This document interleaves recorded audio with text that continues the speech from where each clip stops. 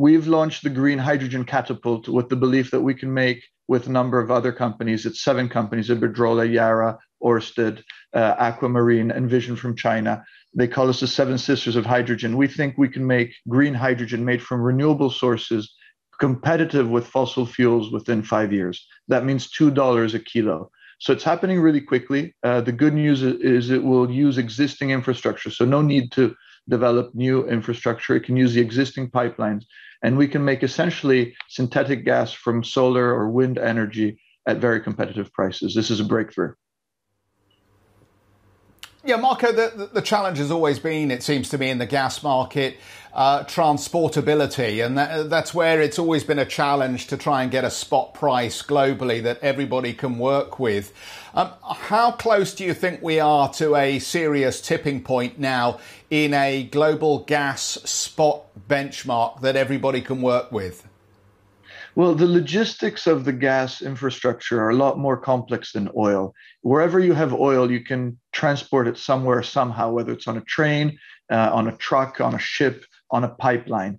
When it comes to gas, if you don't have a pipeline that is very cheap to transport gas over huge distances, just think that when we turn on the heating here in Milan, the gas comes from 4,000 kilometers away in Russia. It travels at 40 miles an hour. It takes about 5 days. If you have to transport it via ship, you need to liquefy the gas, put it on a ship, which is cryogenic, has to keep it very cold, very cool. And then the ship has to get to a port with a regasifier. That logistical chain is worth as much as the gas commodity itself. That's why where you have a pipeline market, like in the US, the gas is around $2 to $3. When you have to go through that complex project, you get to $6. That doesn't mean we don't have a global price. We have a global price for LNG. With Europe and Asia, let's say the LNG importing countries are all importing at around the same price.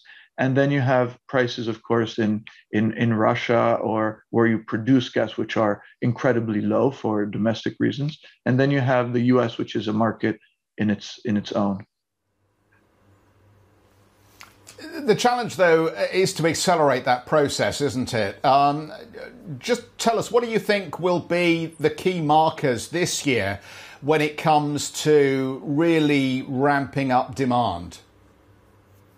So demand has been incredibly resilient for gas because gas has been used for power and for heating. And as people were away from the offices, they were spending more time at home. So we've only seen, at least in Italy, a 2.5% drop. The gas demand is going to recover very strongly. We see China with a lot of strong demand.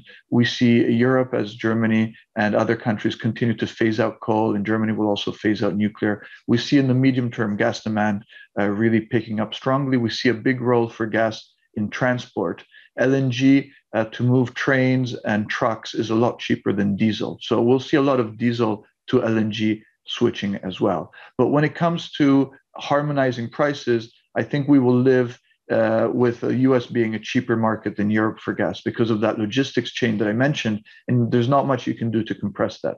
So the US is always going to be enjoying cheaper gas than Europe and Asia. I think demand in China will surprise us on the upside, and that will drive to prices. Also, let's keep in mind that natural gas is a very seasonal commodity. Most of the demand for natural gas is in the northern hemisphere. We use that for heating. And so when it's cold in China, it's cold in Europe, it's cold in the East Coast. We have the same winter. There's not a lot of gas consumed in the southern hemisphere. So a lot of seasonality with a lot of room for people investing in storage to be able to capture those spreads between summer and winter.